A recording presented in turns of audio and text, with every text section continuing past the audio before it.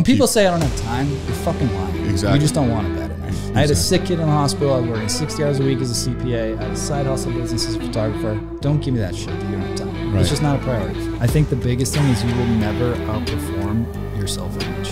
Because the reality is most small businesses aren't really businesses. They're just jobs that are run by somebody. Clip that one.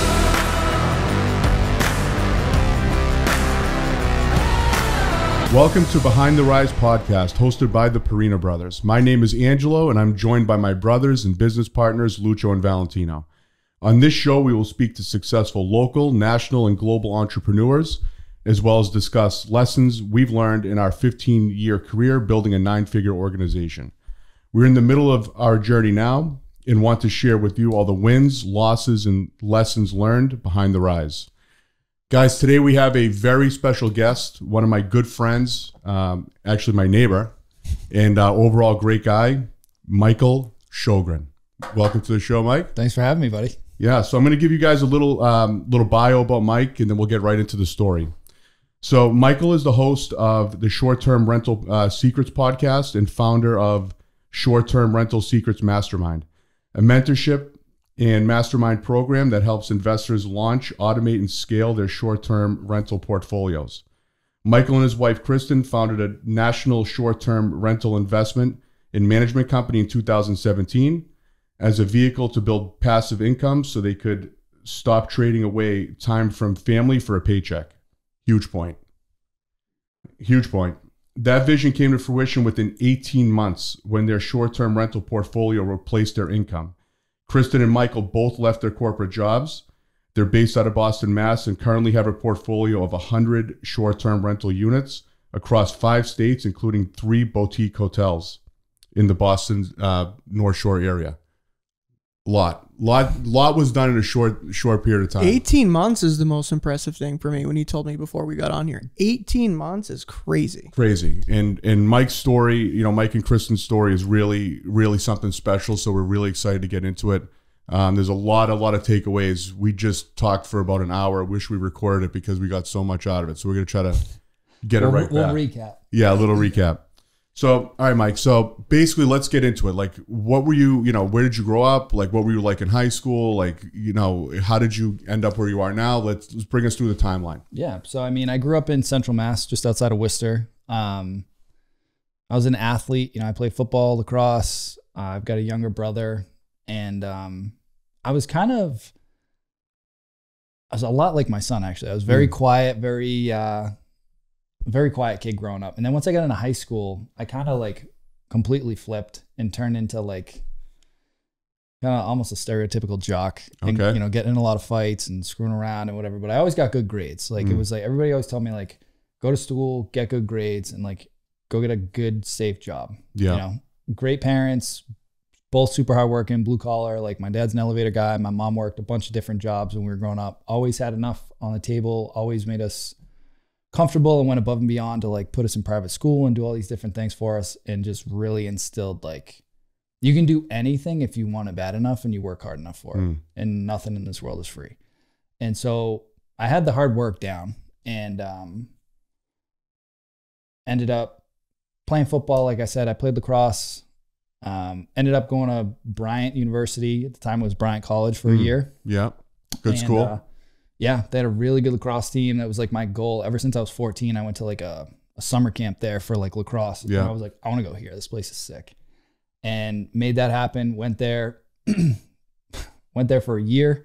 Ended up getting kicked out just because I was a complete booze bag and getting into fights all the time. Did not expect that. Okay, all right. So it's funny, right? Because it's like I was a completely, like if I met Krysten back then, she would have hated me. Like I was a complete screw up. So I ended up quitting drinking this is back 2006. So I haven't had a drink since 2006. Oh, okay. Okay. Yeah. So put the plug in the jug, as they say. And I'm like, all right, I gotta get my shit together. So got kicked out of Bryant, took, whatever it was, 6 months off, the next semester off, working overnight at UPS loading trucks. And during the day I was working at American Eagle, stocking shelves in the back and whatever, just doing whatever I could, make some cash. And then fortunately, my high school lacrosse coach moved and got a job as the head lacrosse coach at Assumption. And he pulled a bunch of strings to get me into Assumption. And so I transferred to Assumption, small Catholic school in Worcester. And my first weekend there, a bunch of my high school buddies went there. First weekend there, start partying, and I hadn't drank in a long time. Ended up getting shattered, and almost got kicked out of Assumption. Like literally first weekend there. So I'm like, all right, now like I am done. I caused an absolute scene. It was a hot mess. We don't need to go down that. I kind of want to hear it, to be honest. Do you really want to hear this? I mean, it was bad. It was bad. Yeah. I just broke out in handcuffs. Bad. Got it. Right. So like it was some crazy shenanigans. Yeah. And I swear the only reason I ended up like getting back into school was because like the campus police and the Worcester police just like threw me the beat down of a lifetime. And I swear that's the only reason I got back into school. Yeah. So it's funny, man, because like there's these certain moments in your life that at the time feel like complete rock bottom, but they're like the catalyst for massive change in your life. Like it absolutely sucks, and like it feels like your whole world is ending. But there's been a few times like that has happened in my life that just like completely changed the trajectory of everything. So like at that point I was like, all right, I'm done. Got my shit together, took the next semester off, ended up going back to Assumption the next year. So this is January 2006 is when I stopped. So 2007, go back to Assumption, end up meeting Krysten there. Got my shit together, played lacrosse there, ended up graduating, got a job as an accountant. I was always good with math. My teacher's like, you should be a CPA. Like, you're good with math. You'll make a good income. You'll probably make partner in like 15 years and you'll be set. I'm like, all right, whatever. That makes sense. Yeah. And started doing that, and I was good at it. But then I started seeing kind of like what that life was going to look like. And, you know, I could grind with the best of them, but I was just looking at what that trajectory was going to look like. And I'm like, I don't think I want that lifestyle for, you know, a lot of people getting divorced and whatever, and like not seeing their kids. And I'm like, there's got to be a different way to do this. Yeah. But I had never met a millionaire. At least I didn't know any millionaires. So I was like, I don't know. So I ended up leaving there, took a corporate job at National Grid, worked in their finance department for years. And then something told me, it was like, if I could just get around some like street smart millionaires, like I feel like I could do something. Like I feel like I could go a different way. And so I joined a mastermind group where like their whole pitch was like, you're going to get mentored by like street smart millionaires and learn how to become financially free. So I was like, okay, sign me up. And it completely changed my life again. It was like, wow, like these are just regular people. Most of them you never even know like how wealthy they are, but they're just like, dude, you got the wrong formula. Like the whole go to school, get good grades, get a good job, put 10% in a 401k and like retire at 62. They're like, that's all bullshit. That ain't, I mean, you can do that if you want, but like those stats do not add up if you really want to retire off of a 401k. So like, that's not the route. So I knew after a while with these dudes, real estate was going to be the vehicle. But if I'm being honest, man, it was like, I was comfortable. Like I had a good 6-figure salary. Krysten had a nice salary. Like we had the nice house, couple of cars, like, you know, we were comfortable, which I think is probably the most dangerous place you can be. Yeah, 100%. That's for sure. So next major life event comes in and really kicks me in the teeth. So when our son was born, I was telling you guys, he's 6 now, almost 7, which is crazy. But when he was born with a very rare lung disease. And I'll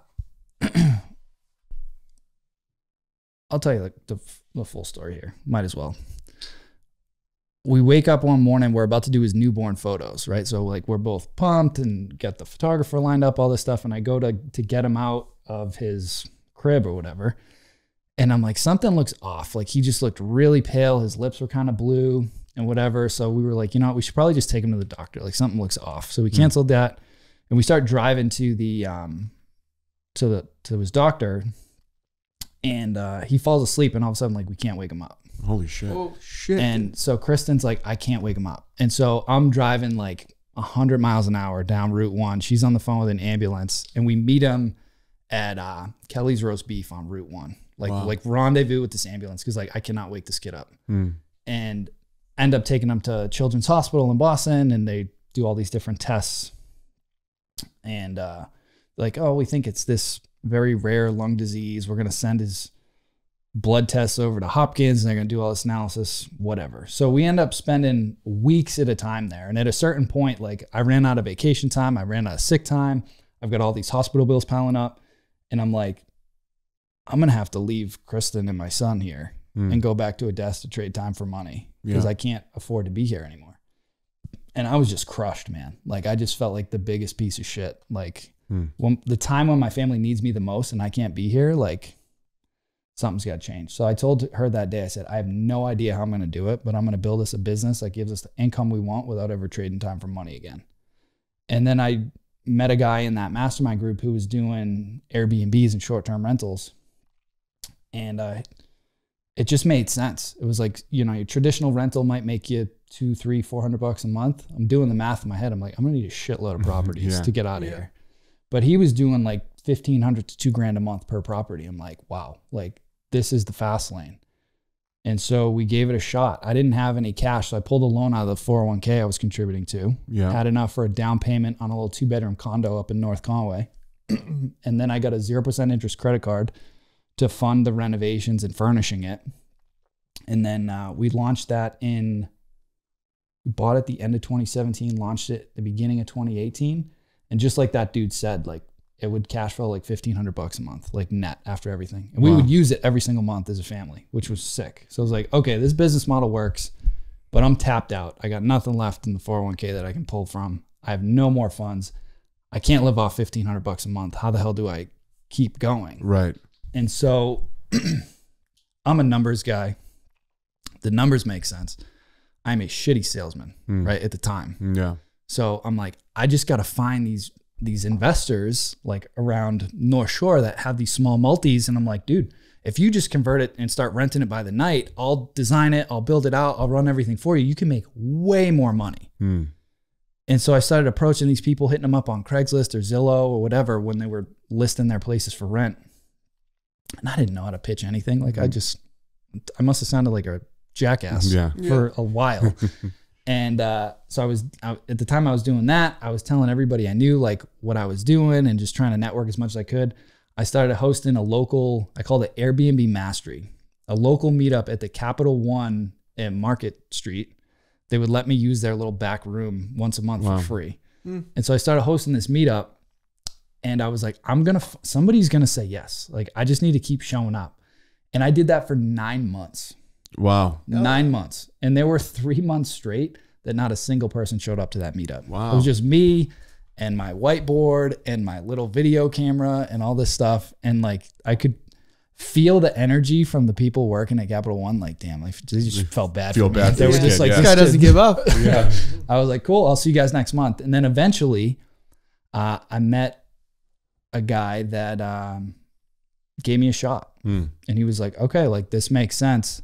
He's like, I don't want to do shit, but if this is legit, like I'll give you a shot. Yeah. And it just snowballed. Then he introduced me to somebody else, and then they introduced me to somebody else, and then it just started snowballing, and we delivered. Like we got them the results that we were talking about, and that's how. After that, it was all word of mouth, and we were in 5 different states with 15 doors within a year of that. Wow.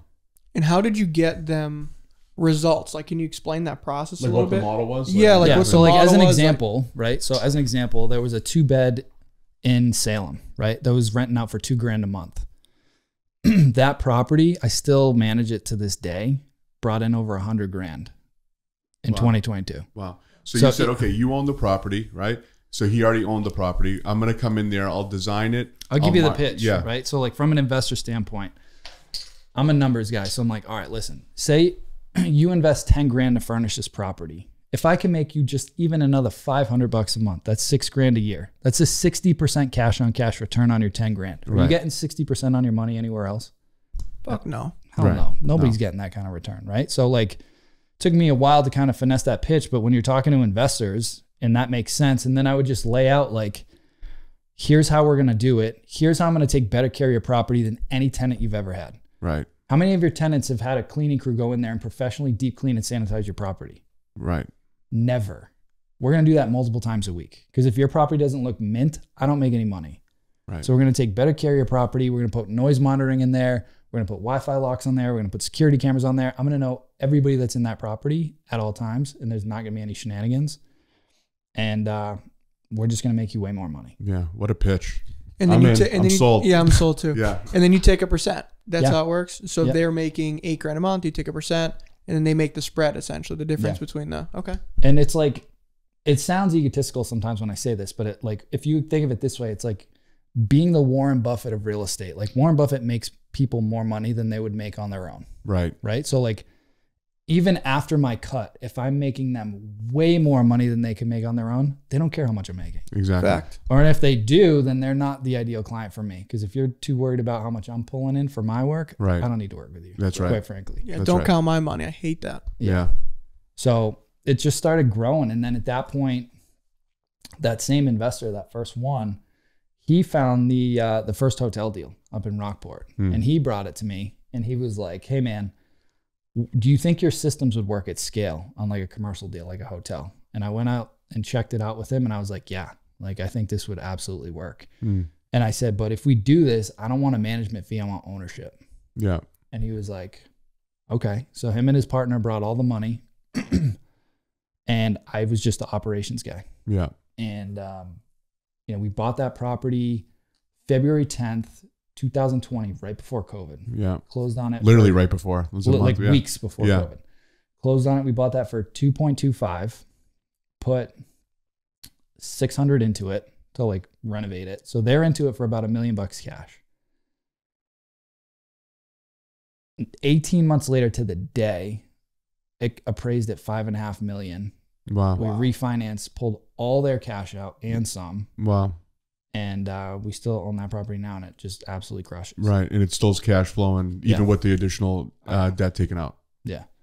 That's the way to do it right there. Yeah. Beautiful formula. Yeah. So, okay. So when you were like going out and doing these things at Capital Grill, I think you said, right? Capital One. Oh, Like the bank. Oh, Capital One, the bank. the I thought it was like a Capital One restaurant. No, No, like no. It was a bank Dude. with a rum. Oh Yeah. shit! I thought it was like a back of a restaurant type thing. No. Okay, so even worse. All right, Yeah. yeah. So you were doing that, right? In a lonely room, like no music playing with your thing. So you're doing that, but you're still working full time. Yeah. Right. You're still trading time for money, working. Yeah. You need When to people keep, say I don't have time, right. you're fucking lying. Exactly. You just don't want it bad enough. Exactly. I can't stand that excuse. I had a sick kid in the hospital. I was working 60 hours a week as a CPA. I had a side hustle business as a photographer. Don't give me that shit that you don't have time. Right. It's just not a priority for you. Exactly. You're not doing it with intent. You're not making it your mission to do. So you're doing that. You finally found someone who gave you a shot. Then it snowballed and word of mouth to get more and more of these, right? And then you're saying within 18 months you were doing that, and then you say, okay, let's do the numbers. Now we have enough income to replace what we were doing before. Yeah. My number was 15 grand a month. I needed to replace 15 grand a month Yeah. to leave. Yeah. To get us both out. Like that was it. And so those are my marching orders. And it was like, I want to get to 15K a month. And once the properties are live, I want to build the SOPs and systems and automation so that I'm not working more than 2 hours a week on that business. Because again, like the money's great, but if I'm giving myself another job, what's the point? Right. So I was just ruthless with creating process and systems and figuring out all the software and the automation so that like I can consistently give a good product to the owners, to the guests, that doesn't require me to trade time for money. Because that was the whole point, the whole marching order from the beginning. Yep.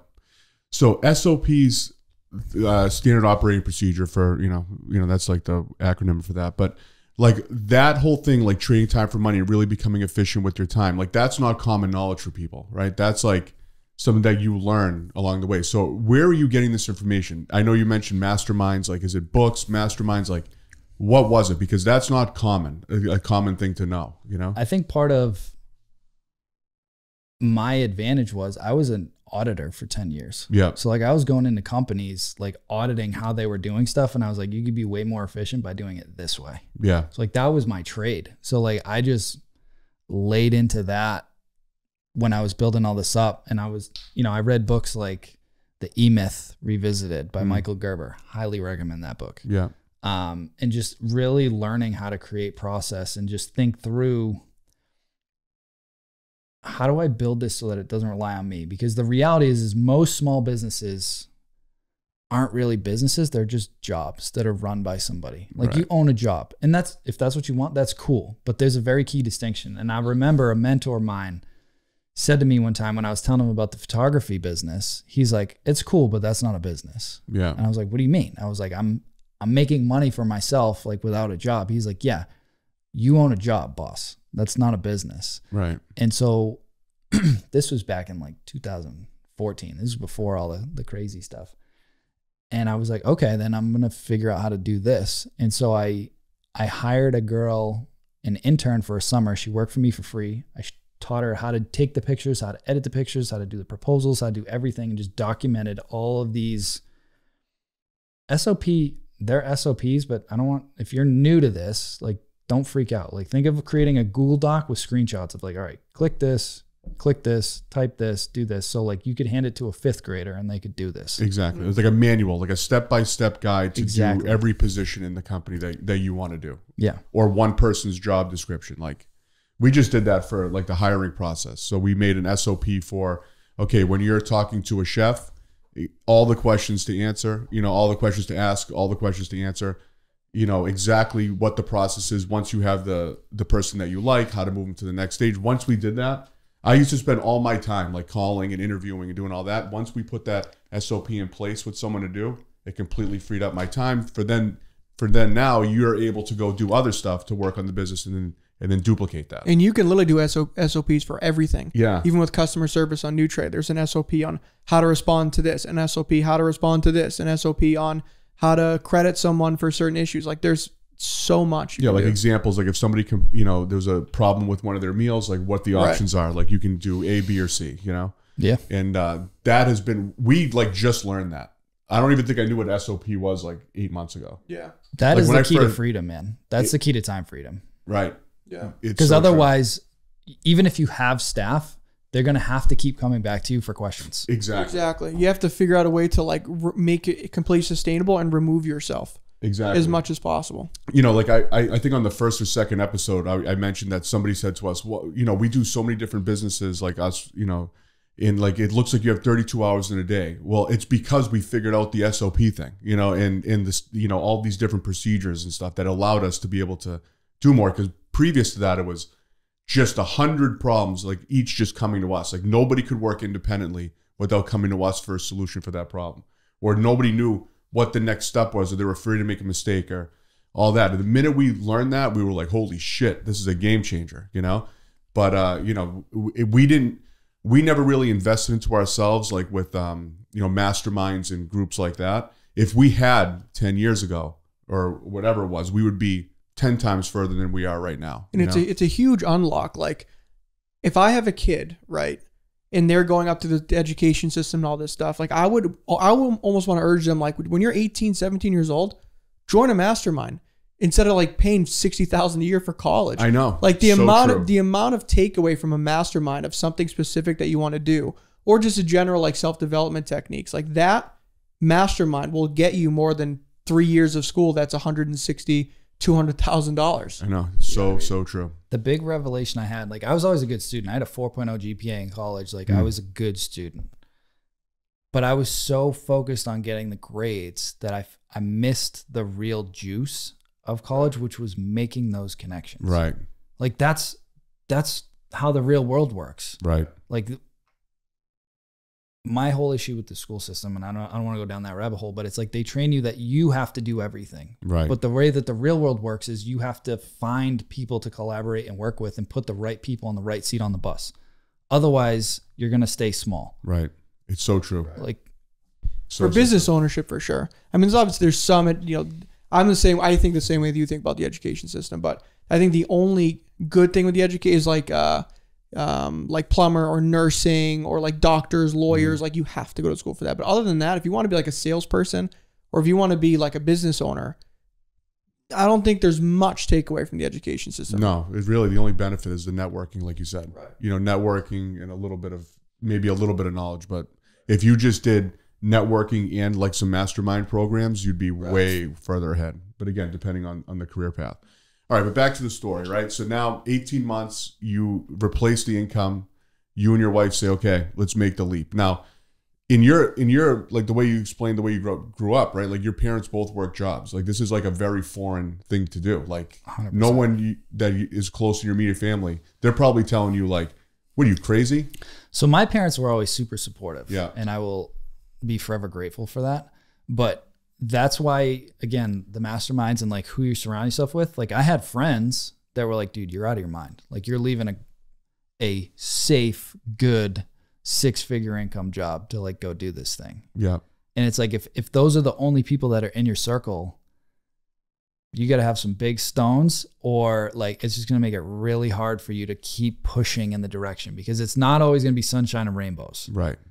Like that's a fact. Like I mean, you and I talk about it all the time. Like shit just goes sideways in business. Right. Like it just happens. And that's just part of life. As business owners, we solve problems. Like that's what we do. Right. But if you don't have people in your corner that are going to support you, you're just going to constantly second guess yourself, especially at the beginning, because it takes guts to do that stuff. Yeah. So, but at the same time, I will never forget the day that like, I didn't even tell Krysten. So she ended up leaving first. The plan initially was for me to leave first, but then, you know, once she went back to work after Kaden was getting a little bit better, they were asking her to travel more and all this stuff. And I was like, just tell them you're done. Like, you leave first. So she left first, and it was like September of 2019.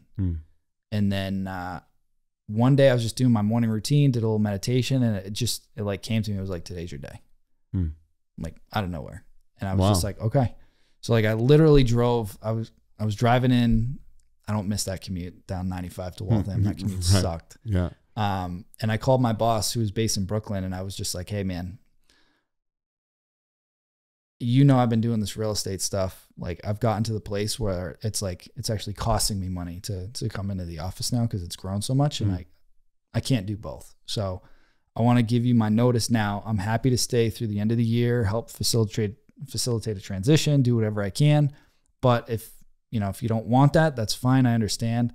And I was terrified, man, because like we weren't quite at the number yet, but we had the hotel under contract. So I'm like, I hope he lets me work through the end of the year. Yeah. Right. But he might not. Right. So I just went for it. And the funny thing is he was like, man, I envy you. Wow. He's like, that was his response? Yeah. Wow. He was like, that's really awesome, man. Like I'm proud of you, and I'm happy for you, you know? And I think that's a big fear that a lot of people have of like, I don't want to tell my boss, or I don't want to tell people at work, like what I'm doing in real estate or on the side or whatever. But I think if you're more open and transparent about it, you're going to find out that people like appreciate it. And they're like, man, that's awesome. Yeah. He probably wishes he did that however many years ago. Yeah. You know, especially in a corporate, job. He's probably been there for 20 something years, 30 years. He's like, you know what? Shoot your shot now while you're young, or whatever. Take the risk. I wish I did. Yeah. So in terms of like skill set wise, so you're like the more numbers and math guy. So what is your wife skill set in the operation? Like how did you envision both you guys working together? So she's the creative, man. She's the interior designer, and now she's got a whole interior design business. She designs all these properties nationally at this point. So she ran point on all of that. And then I ran all the operations and built the team.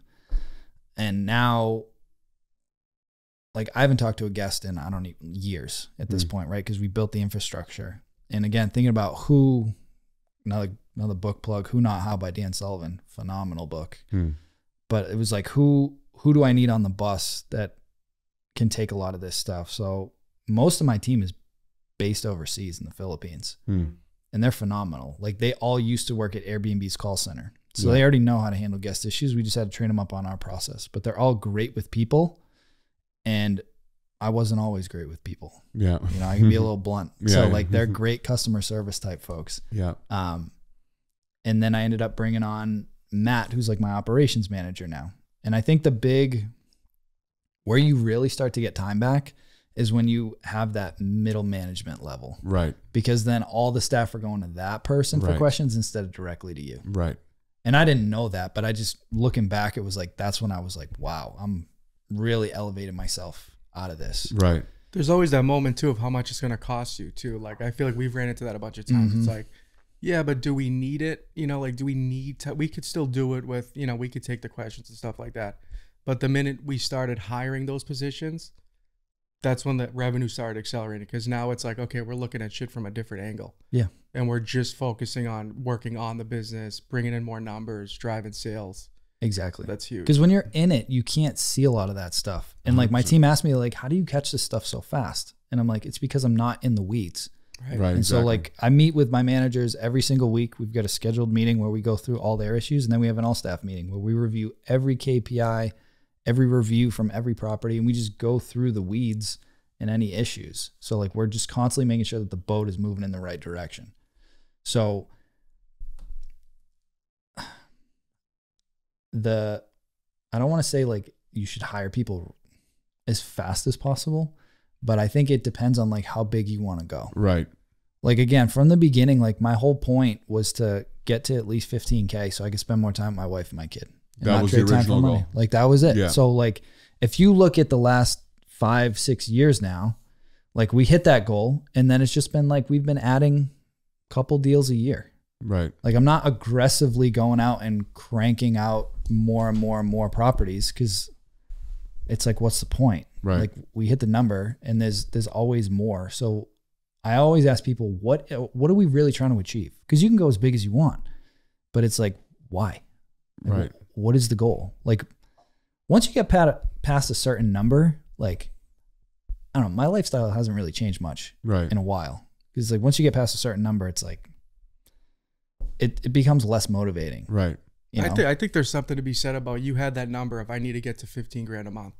Like I think most people, they don't have that. You know, it's like, what's your freedom? You kind of number, just man? take the punches as they come, and you just like figure it out as you go. You know what I mean? But if you have that target, like you were working towards that the whole way, like that's a huge first step.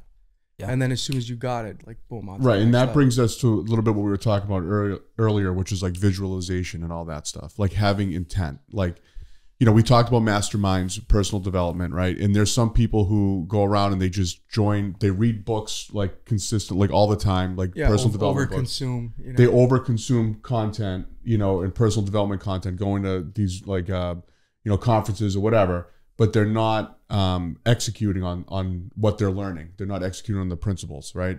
So tell us a little bit about that. Like, how has that been part of your strategy?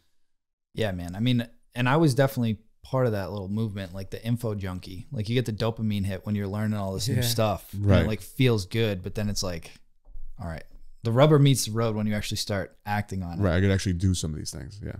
The biggest results booster came for me when I really went into the personal development and started, like you said, Lucho, getting super clear on what the goal was, and then being able to see myself hitting that goal. I think the challenge that most people face, and that I faced, was like, we say we want financial freedom, right? I coach people, I run a mastermind, and first thing we ask, what do you want? Everybody says financial freedom. Yeah.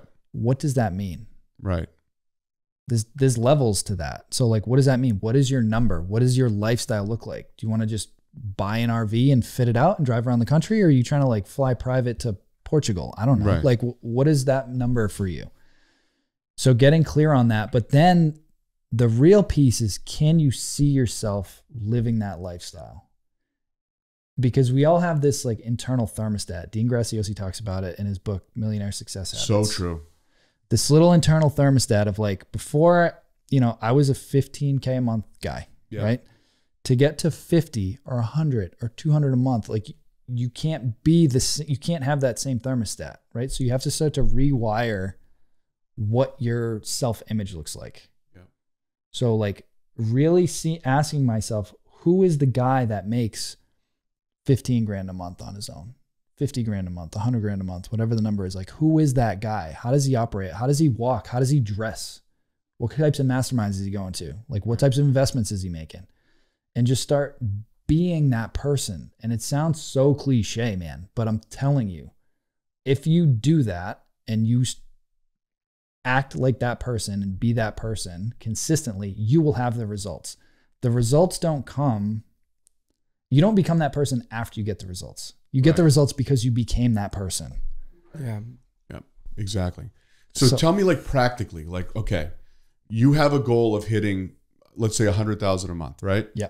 Like, what are you like, when you shower in the morning, visualizing it? Is it before you go to bed at night? Are you taking time out of your day to meditate? Yep. Like, tell me exactly how to visualize, because personally, that's my number one struggle in life. I can't visualize well right now. So and I just put it onto the universe, so I gotta take that thing back. It's gonna change now. Yeah, exactly. So up until now, as my mentor used to say, up until now. Yeah. So the science shows that like right when you wake up and right as you're like dozing off to sleep, I don't want to get too technical, but like your brain waves are in a state where you can have a direct connection to the subconscious.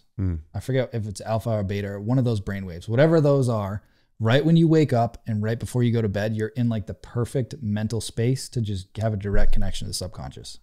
And the subconscious is where everything happens. That's where it's like 95% everything. Dude, we automate on autopilot. So true. Like I went to the gym, I left, and I knew that we were starting this at 11. I realized halfway there that I was just driving to Starbucks. Right. Didn't even like I was just on autopilot. Like that's just like my routine. Like I don't even think about program. It's like a software. It's literally like a computer software. Shit, I lost my train of thought. Yeah. So practically on how to visualize, right? So when I was really pushing for it after like this idea came and like that realization from mentors about the importance of visualization.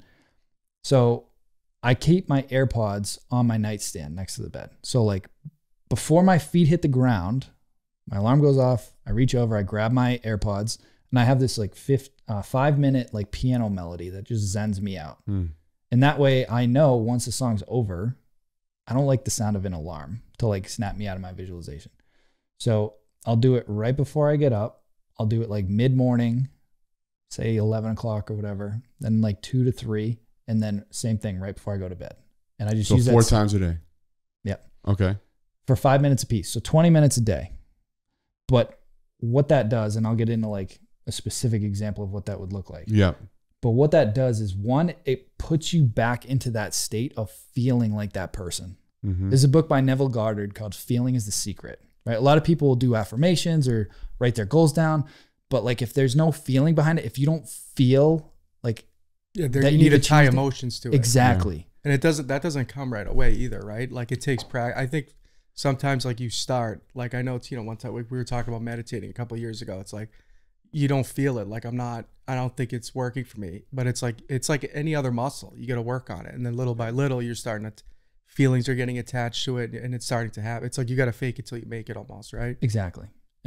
And so the visualization itself, you want it to be super detailed, because the cool thing with your subconscious is it can't tell the difference between reality and like your imagination. Like it has no difference. And they've done studies on this, where like they'll take a basketball team and like half of them will go shoot free throws for an hour a day. The other half will just visualize shooting free throws for an hour a day.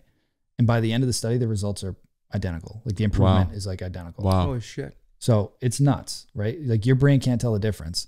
And I did, at my event last year, I did this from the stage where I like did a guided visualization. And I basically just like had people like close their eyes and picture themselves in their kitchen at home. And I'd have them walk around and do all this stuff and open the fridge and like grab a lemon out of the fridge, cut it open and like take a bite out of the lemon. And I was like watching their face, they'd be like they could like taste the lemon. Wow. Because if you go to that level of detail, your brain can't tell the difference and you'll have a physiological response. Wow. So in the example we were talking about offline, when I was going for that number, I was like, okay, well, what is that going to look like? How am I going to know when I actually hit that goal? Where am I going to be? So I'm like, all right, I'm probably going to be at my desk in my office, looking at my monitor, checking this software that shows me my financials. So like, I would just hone in on that. I'm like, okay, I'm seeing my number on that screen. Yeah. Just as it would look. I mean, you could even take a screenshot, throw it in Canva and change the number for like a vision board if you want. Yep. But it's like, I see that number and then I let that emotion come over me, that pride and that excitement of like, I fucking did it. Yeah.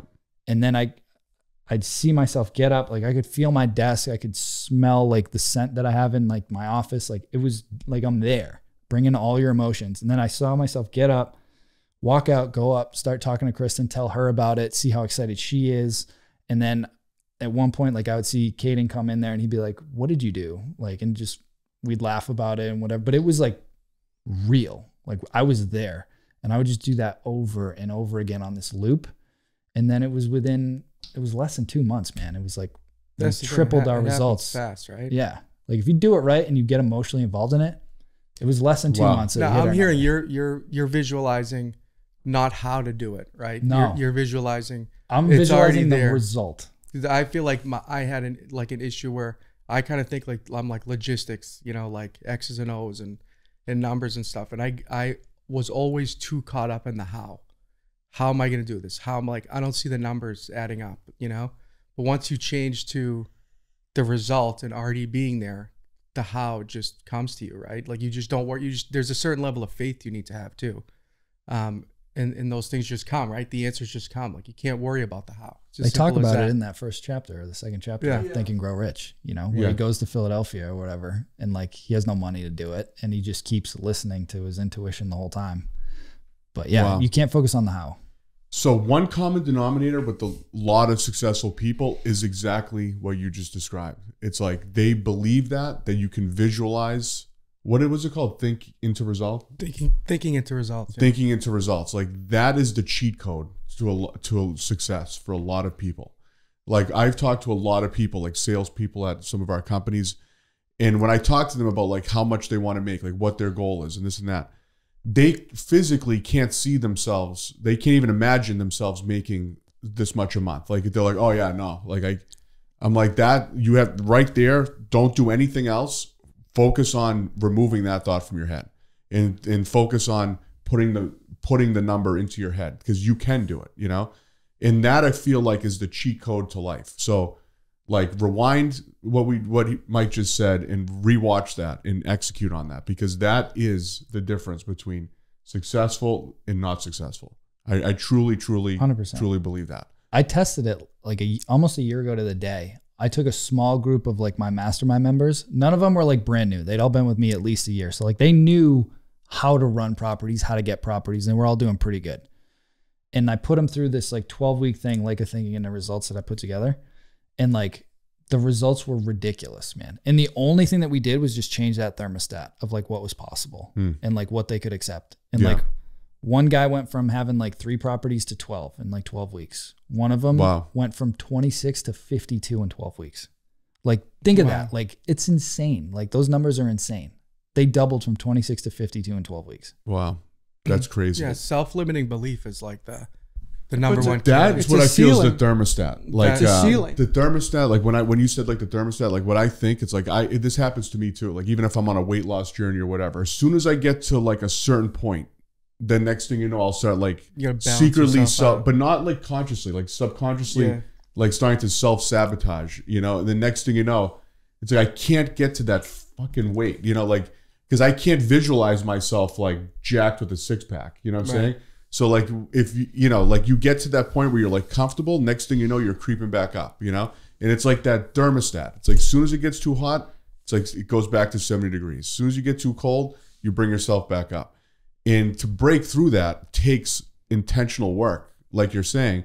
And visualizing is like one of the number one ways to do that. And it costs money too. It costs money too. Like there's an investment to that, right? Like you mentioned before that you pay like over $100,000 just in personal development, mastermind groups and stuff like that.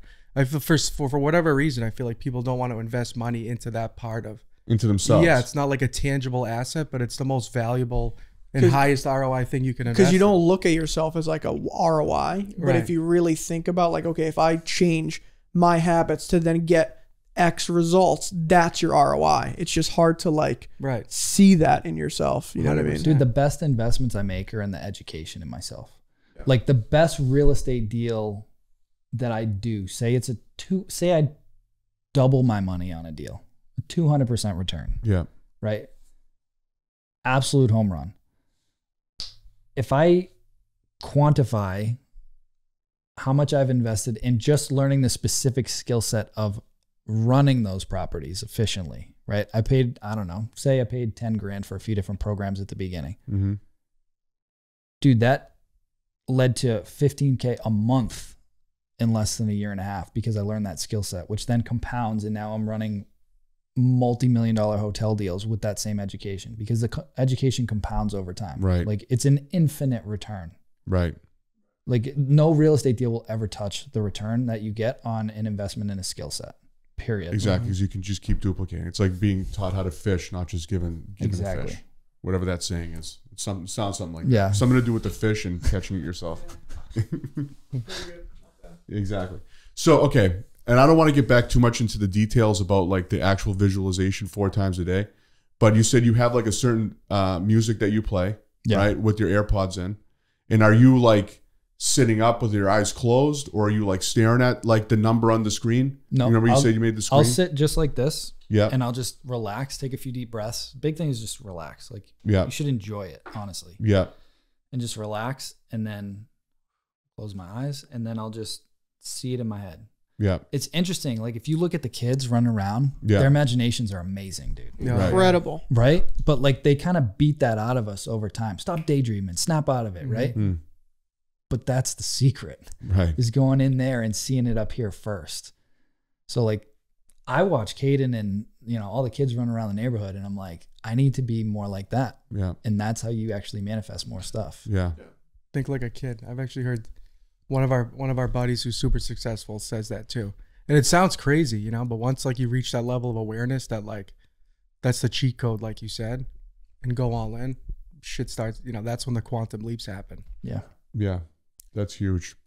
All right. So now you've been building up your portfolio of, you have about 100 of these Airbnbs that you're doing, and now you're focused on doing like the licensed hotel deals, right? So you have that one up in Rockport. Yeah. That one's killing it right now. You're working on another one, a Yeah. big, beautiful one. Yeah. In Salem, Mass, right? Yeah. Tell us a little bit about that one. Yeah. So there's actually a third one. I don't own the third one. My business partners bought that one and they asked if I would manage it for them. Yeah. So that's a 21 unit in Beverly that we run over in North Beverly. That one's been doing well. And now this is a 57 unit in Salem. We bought it. Took a while to get this thing over the line, but we closed on it a couple days after Christmas. Yeah. Heavy reno. Yeah. Heavy reno. Yeah. So there's 2 buildings. One of them was built in the 90s. It's got good bones, and we're just doing cosmetic. New floors, new bathrooms, a lot of cosmetic stuff. The other building is built in the 70s and needs a complete gut. Right. So that one, demo's almost done, but that one's getting ripped to the studs and completely rebuilt. Yeah. People ask me all the time, like, where do you find these deals? It's all relationships. Commercial real estate is an insider's game. It really is, huh? It's an insider's game. If anything that you find on the MLS has been picked over by like 40 investors. Yeah. Because the way that the game works is somebody goes to sell a property, they call their broker. That broker is going to go through their phone and be like, all right, who are the players that are interested? Right. And they're going to send it to them first. And if nobody wants it, then it's going to go online. Right. So where single family, everything goes online and try and create bidding wars. Commercial, totally different space. Right. So like my partner, Pete and Pavel, both of them have been following up with the previous owner for 5 years to get that deal. Wow. So And they just- reached out to them like originally saying, hey, if you ever want to sell, And let me they've know. just been continuing that conversation. And then, the previous owner had some personal issues and they were like, all right, it's time. Like I'm ready to let it go. And that's how we got the deal. Wow. So Beautiful location. Love the mint. property. Mint. It's going to be awesome when it's done. It's a lot of work. Yeah. But one of the things that makes your guys' property so unique, it's not just like a regular hotel. You guys do like a themed everything, right? And Krysten's like She crushes amazing at design. Like really, I've seen like I know you have a property or an Airbnb in Orlando, right? Near Disney. Yeah. I mean, that thing is like better than being at Disney World. I mean, it's like a resort. It's like a resort, like themed rooms. Everything's just like a theme. It's not just, put it up, throw some furniture in there and throw it on Airbnb. Like that's one of the secret sauces that you guys have, right? Yeah. And so the design is going to be killer. And then we're going to start off with like 8 themed rooms. So like one of them we're thinking is going to be like a dungeon. So like you walk in there, it feels like you're in a dungeon. Right. Like I'm not talking just like, I'm talking like you're going to feel like you're in a dungeon. Right. Like it's going to look sick. And this is because we're in Salem, not because you got like a weird fetish. Yeah. Right? Exactly. So we're in Salem, we're in Salem. So we'll have some yeah. like kind of like witch type themed. We're going to do like a haunted glow in the dark forest one. That's going to be pretty dope with like trees coming out of the wall. Like it's going to look sick. Because nobody else does that. Right? No. So it's like, how do I do something, look at an industry like the hotel industry, and how do I reinvent the wheel? How do I turn this on its head and do it better and like make it fresh? So obviously one's the design Two's the self check-in. Nobody wants to go to a desk and wait for a key. Right. Like all of our properties, it's self check-in. They get their own unique access code. It only works from check-in to check-out. We've got 24/7 concierge if people need it, but nobody wants to wait for a key. Like that's just archaic and dumb. Right. So like just kind of taking what we learned from the Airbnb's and the short-term rentals and applying all those processes and software and automation to the hotel space, you give a better guest experience. You can charge more with the design and the refresh, and then you decrease your expenses. And dude, that's how you get these crazy valuations, because you're just really jacking up your net operating income, which is how commercial real estate's valued. Yeah. Yeah, that's I can't wait for that. Right? It's gonna be, isn't there like a haunted house or something in the basement? I think we're gonna do like a haunted walkway in the basement, because it's like a bunker down there. I don't know why, but all the buildings are connected. Like there's like an underground tunnelway that we could make a sick haunted walkway. That's awesome in the fall. So that's awesome. So now, you know, Salem, obviously that's what it's known for. You're theming that, right? Disney, obviously that. But like, if you're looking for yourself, if you're an investor out there, right, and you want to get into Airbnb's, like, is there any tips that you can give on like, you know, how to identify a market, you know, what to stay away from, anything like that? The mistake that I see, two biggest mistakes I see most people make. One is they don't run the numbers. Like they just, a real estate agent's like, hey, this property should bring in $100,000 and, you know, expenses will probably be like 20 grand. And they just take that and run with it. Yeah. And then they DM me later and they're like, hey, I'm losing money. I'm like, I know, because you didn't run the numbers. Right. So like, you got to run the numbers. I'll shoot it to you after. I'll give you my deal analyzer for anybody that wants it. So, cause like by far the amount of DMs that I get from people that don't know how to run the numbers is ridiculous. Wow. Do you use AirDNA? Yep. AirDNA and STR Insights. So Yeah. I've got like, again, a bunch of free trainings on how to do all that, but you have to know your numbers, especially now where we're like at the top of the market and nobody really knows. Most likely prices are going to come down if interest rates stay where they are. Right. So like, you don't want to be caught holding the bag. Right. So like, you know, if your property doesn't perform well, you're not going to be able to unload it because you overpaid for it. Right. Like that's the worst case scenario that you don't want to be in. And honestly, as we've looked at Airbnb, investments, everyone tries to overprice it because of the income that's potential there for I'm not short-term buying rental. an Airbnb on a cap rate formula. Thank you. It ain't happening. Exactly. So a lot of these people will try to sell like, oh, well, you can, you know, it's bringing in this much. Well, that means I need to overpay for this. What happens if something happens in that market? I just overpaid for this property. You know, so you need to be disciplined when you buy. That doesn't. So you're saying when you buy, it needs to work as a regular rental property too? That would be ideal. But I mean, my place in Orlando, there's no way. I mean, it's an 11-bedroom house. Yeah. The market's good enough there. That you're confident. I've heard great things about the Airbnb market in Orlando the past couple of years. You just got to put your nuts on the line and spend the money to make it look sick. There's 37,000 competitors in my zip code. Wow. In Orlando? 37,000. So like, yeah, I mean, if you want to compete, if you want to compete, like we spent, and again, I'm not saying that you have to spend these kind of numbers, but when I did my research for like 6 weeks, I analyzed every 1-bedroom, 2-bedroom, 3-bedroom, 4-bedroom, 5-bedroom, 6-bedroom, all the way up to like 14-bedroom houses in these specific zip codes.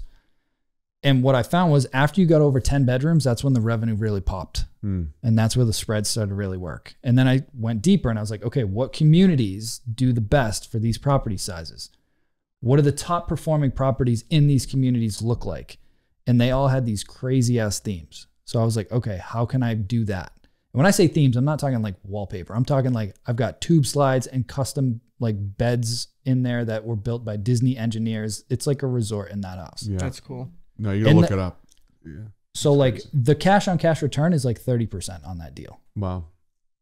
But we put like 200 grand into the reno. Right. You know what I mean? Like, so if I had scaled that back and it didn't stand out as much, I wouldn't have gotten booked like it's gotten booked. It's almost like you have to go all in. You on got that it. idea. You got to come in. If you half-ass it, it's not going to get the retention and return That from the client. Well, especially in a market like that. But that's like, you know, you hook up with like an expert like Mike before you don't just jump in. You know, like you need to really, you see the amount of analysis he was doing before he made that investment. It was granular down to like the bedroom, you know, looking at the top performing ones and how to, you know, having that 11th bedroom, you know, put you over the map. You know, if someone like us who doesn't understand the market doesn't, you know, if you just jump in, you're like, okay, I got a 3-bedroom, it's 500 grand for this property.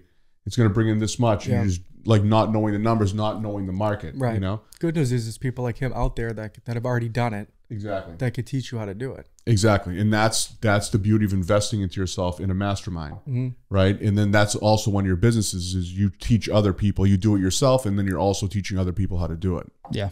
Which is invaluable. I mean, that's an incredible investment. Can you tell us a little bit about that? Like, how did you segue into like the So coaching? I always, that first mastermind, they had us do, I forgot what it was called, but it was basically like, what are your gifts, right? It was like, I think it's called sacred gifts. Like, what are your sacred gifts? And one of mine is like knowledge. Like I like to learn things. And the big one was teaching. Yeah. So even before I took that, I just assumed one day I was going to retire as a college professor because I've always liked teaching and I've always been into books and learning and whatever. And so my mentor asked me when I was in my mid-20s, he was like, if you were making like 10 million a year passively and you never had to worry about money again, what would you want to do with your life? And I said, I'd be teaching financial education because I spent all this money on schooling and colleges and all this stuff.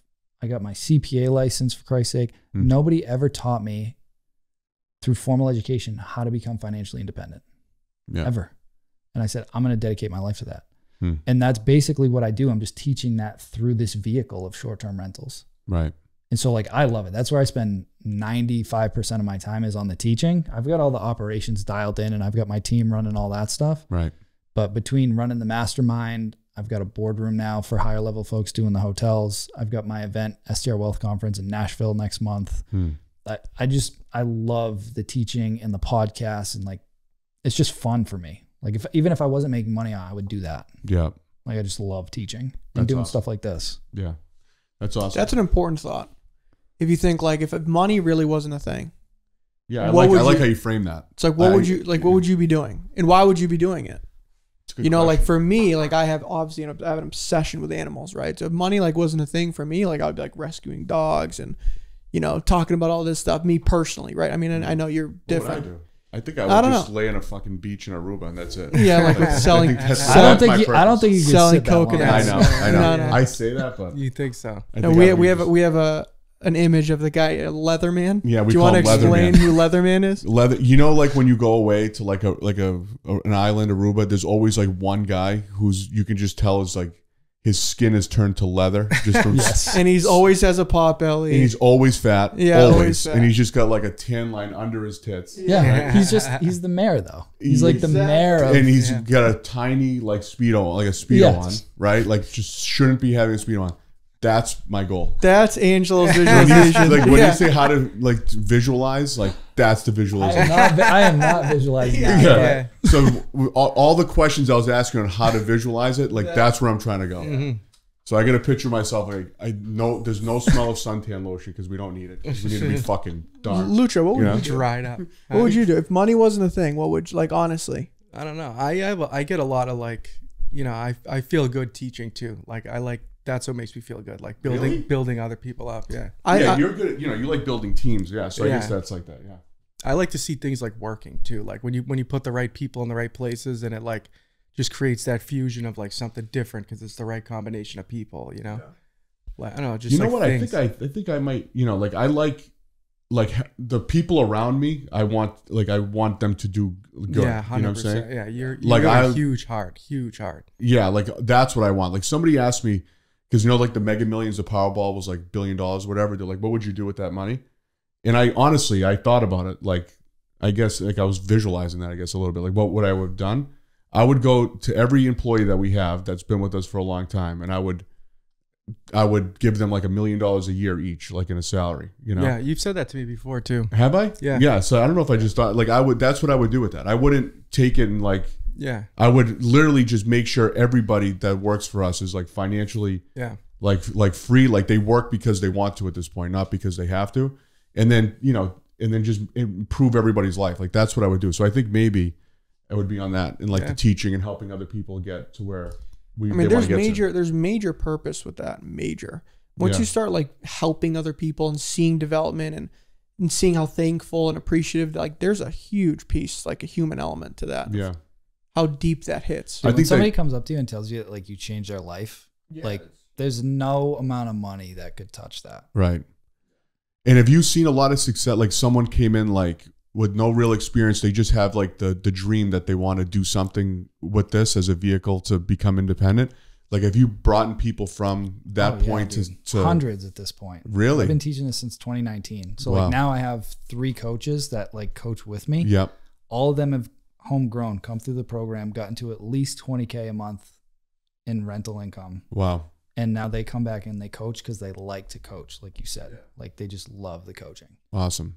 And it's like, that's the best part, dude. Like hands down. It's just like seeing, because I just know how I felt. Like I just felt stuck, man. And you just kind of feel a little helpless of like, who do I need to ask?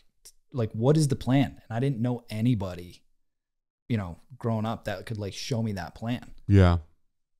That's awesome. And you were able to put it in your head and then make it happen, which is, I think that's one of the biggest takeaways from this is like the visualization and like really truly doing everything that you're learning with extreme intent, you know, and action, like actionable, what you learned at that event or in that book.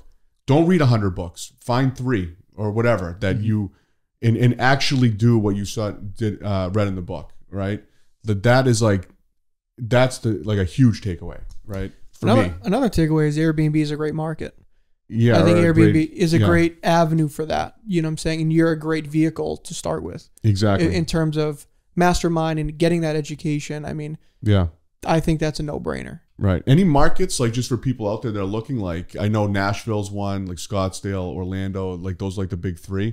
So Nashville has a lot of regulation. So like I personally wouldn't touch Nashville unless you can.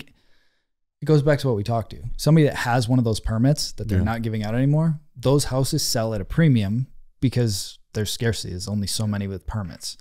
And you're dealing with bachelor and bachelorette parties every fucking day, which for me, I don't want to deal with personally. Right. It's kind of a loaded question. One of the softwares that I really recommend is called STR Insights. And a buddy of mine came up with it. He's an investor and he was a data analyst guy. So like he came up with a way to analyze the whole country, basically doing what I did in Orlando. Yeah. It does it for you. And I was like, where were you 2 years ago, bro? You saved me 6 weeks of my life. Yeah. But like you can look up markets or just filter the entire country for small, medium, or large markets and filter it by return. So he'll pull in the appraised values of all these properties plus what they brought in for revenue on Airbnb and Vrbo and do a little calculation. So you can filter by markets with the best returns. You got to go a level deeper than that, but for like a quick sniff test and narrow your focus, that's what I would suggest. And then just think to yourself like, dude, I've got properties in 5 different states. I got students globally at this point. Like if it's legal, it works. Yeah. So like, where would you want to go? Like, that's the bigger question to ask yourself. Like you can build this business anywhere. Where would you enjoy doing it? Right. Like, how's Aruba? Any idea? I don't know. You like Aruba though, huh? Yeah, I'm a big Aruba guy. I think we can make that happen. Yeah, let's do that. And then you can even go an extra step and you can like welcome the guests in your little mankini. Exactly. You have to come to the beach to talk to me. Yeah, exactly. And then you can go. Angel's an Aruba guy. I'm a Florida guy. I love Florida, man. After we bought that house, I tried to get Krysten to move. She was like not having it. Yeah.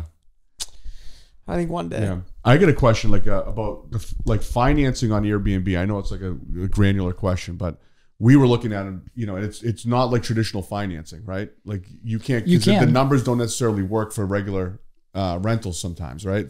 So in that case, what do? You just need more money down, or do you have to find special banks that? No, so there's banks out there that specialize in short-term rentals. So like the one in Florida, I still hadn't been out of my job for 2 years, so I wouldn't have qualified for traditional financing. Yeah. So there's a product called like a DSCR loan, debt service coverage. DSCR, debt service coverage ratio loan. Okay. And what they do is they look to see, okay, they'll get reports from AirDNA. Yeah, we talked to that, Angel. We talked to a bunch of guys in that in the beginning. Yeah. So that's how I got that deal. They don't even look at my income. They don't even pull my credit. They're just looking at the asset. They look at the asset. How much are they confident that this thing would bring in?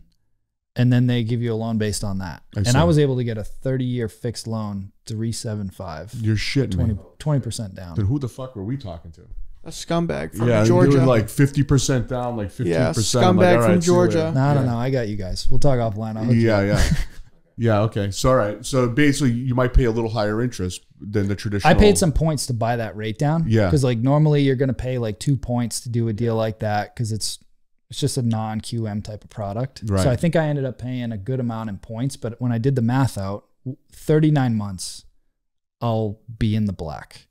So like when I did the math of like, okay, I think it cost me like $39,000 in points, right? So, but then I looked at my monthly payment difference from buying it down versus not buying it down. And I want to keep this property for a long time. I love it. Yeah.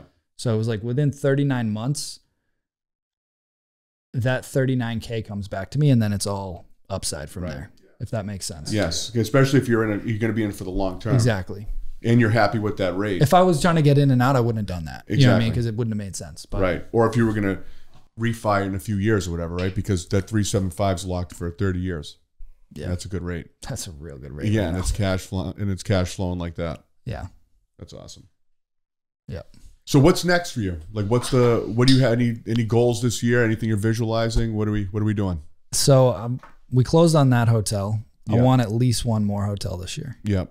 And I want another luxury property in the community next to mine in Orlando because it's got 3 golf courses on that community. So I'm going to buy something down there. I want at least one other hotel. I already checked off one. We sold out our 1,000-person event next month, 2 months in advance. Congratulations. So That's awesome. Next year, we're going to go to 2,500 people. Wow. So you bring in guest speakers along with yourself? Yep. That's awesome. Yeah. Speaking, man, that's, and I know you mentioned earlier that, you were shy, like growing up or whatever. And to be able to go stand in front of 1,000 people and speak is no easy feat, my friend. But I worked on it too. Yeah. Like I did Toastmasters for a couple of years. I invested in some public speaking courses. It's just practice, man. Yeah. I was terrified for the first 30 seconds on that stage last year. And then I just like felt at home. So you did your first one. It was last year, your first one. Yeah. So the first time speaking in front of that many people. Yeah. Man, I sometimes like for 3 days. You know what I mean? Oh my God. For 3 yeah, days. that's tough. So, but it was awesome, man. It was amazing. Yeah, that's awesome. So the goal is you want to, so you booked that one out, and now you want to scale that as well. I want to fill a stadium within the next 5 years. Yeah. Oh yeah. You will. You will. Like that's the big goal. That's awesome. That's awesome. All right. So this is great. Last question. What is like the best advice you can give, that you got in your life, or that you can pass on to the people listening? Man, so many good, much good advice from some amazing mentors. I think the biggest thing is you will never outperform your self-image. Boom. Boom. Clip that one. Clip it, Costa. Yeah, that's a bomb. Clip it.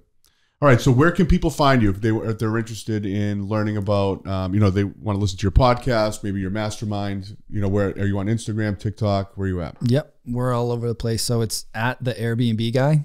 I'm probably going to change that to just my name in the near future. Yeah. I kind of like the Airbnb guy. It's good. The problem is a lot of these fake bot accounts. So if somebody messages you trying to get money out of you for crypto, it ain't me. So don't send them shit. Yeah. Or you go to strsecrets.com, like short-term rental. Okay. strsecrets.com. I got some free training. You can find all the podcasts on there.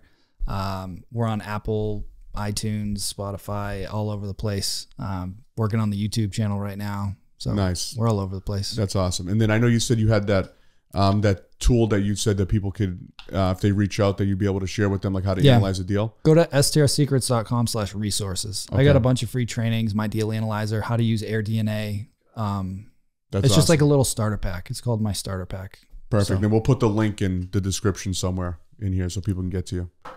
But this is great. Really informative. Learned a lot. We're going to start investing into Airbnb. By like next week, we're going to have like Airbnb's exactly. Hotel. Yeah. And we're going to start visualizing myself with like a very, very dark, uncomfortable tan. All right, guys. That's the show. Good episode. All right.